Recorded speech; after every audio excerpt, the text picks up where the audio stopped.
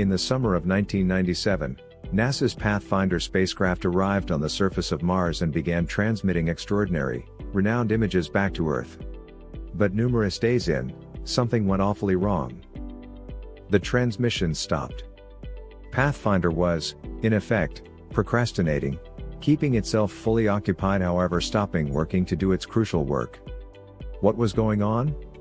There was a bug, it ended up, in its scheduler. Every OS has something called the scheduler that tells the CPU for how long to work on each task before switching, and what to switch to.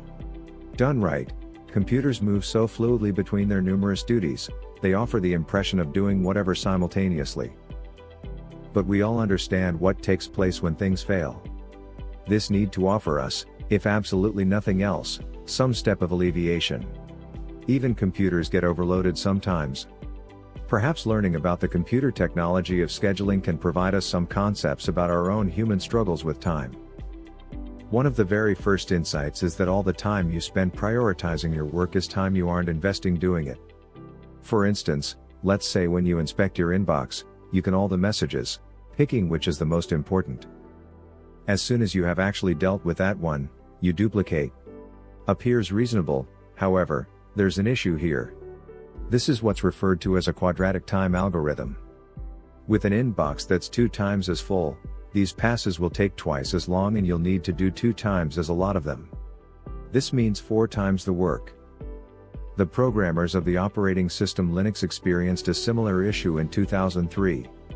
Linux would rank each and every single one of its tasks in order of significance and sometimes spent more time ranking jobs than doing them. The programmer's counterproductive option was to replace this complete ranking with a limited variety of concern pales. The system was less exact about what to do next, however more than made up for it by spending more time making progress.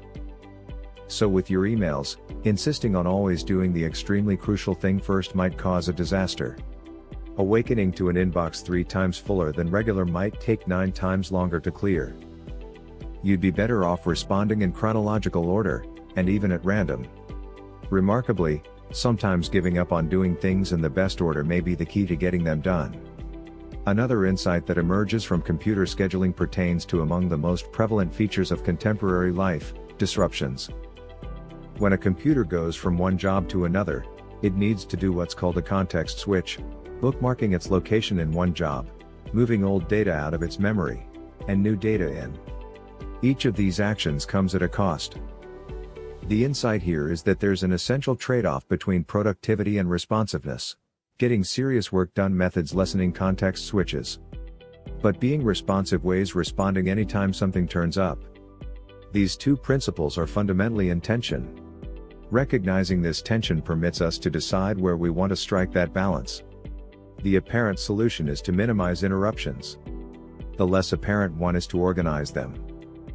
If no notice or email requires a reaction more urgently than as soon as an hour, state, then that's exactly how typically you must examine them. No more. In computer technology, this idea goes by the name of interrupt coalescing. Instead of handling things as they turn up, oh, the mouse was moved? A key was pushed? More of that file downloaded? The system groups these disturbances together based on for how long they can manage to wait. In 2013, interrupt coalescing set off an enormous improvement in laptop computer battery life. This is since delaying disturbances lets a system inspect whatever at the same time, then quickly return to a low power state. Just like computer systems, so it is with us. Possibly embracing a similar method may allow us, users, to recover our own attention, and provide us back among the important things that feel so rare in modern day life, rest. Let us hear from you in the comments area below. Enjoyed this video? Hit the like button and show your pals. Also, subscribe to our channel for more videos like this. Thanks for watching.